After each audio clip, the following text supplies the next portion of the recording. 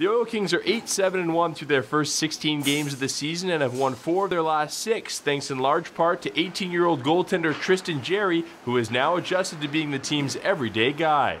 Well, your responsibilities change, and the situation changed with him.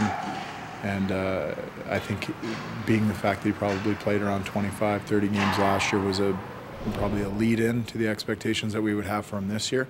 I think by his own admission, probably not the start he wanted to the season, but found a way to, get himself realigned and back playing that just consistent level of hockey that we've come to expect from him. It's just basically been learning to handle myself. Like, you have one good game, you need to keep that even keel and make sure you're not worried about the next one. You go by period, starting with warm-up, and that's how I start my games. I start in warm-up, try and track every puck and see every puck to my body, and then it goes from the first period on. He's got a great demeanor. I mean, in a goaltender, you don't want to ride the highs and lows throughout a season. You want to find that comfortable, even keel, and I don't think I've ever had a goalie who's maybe done a better job of that. And even when things weren't as stellar as he might have wanted, it was hard to see that in him. He just came to work and found his groove, and he's been playing really well for us. This is Jarry's 3rd season on the team now, and he has come a long way from his first time on the ice as an Oil King.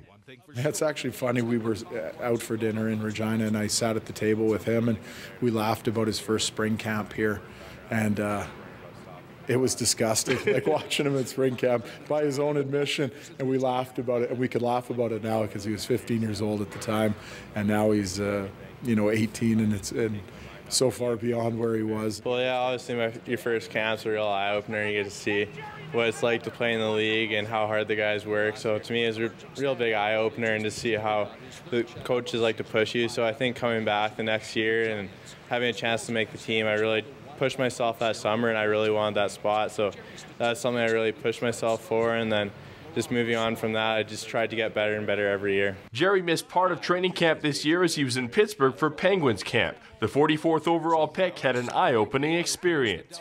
Well, it's like your first Oil Kings camp. It's a real eye-opener, and you get to see what the coaches want from you and what the players want as well. Like, you're going to see a lot harder shots, and the pace is a lot higher. So you're basically just trying to keep up and push yourself to get up to that level. So I think that was my biggest focus, was just to get up to that level and do the best I could.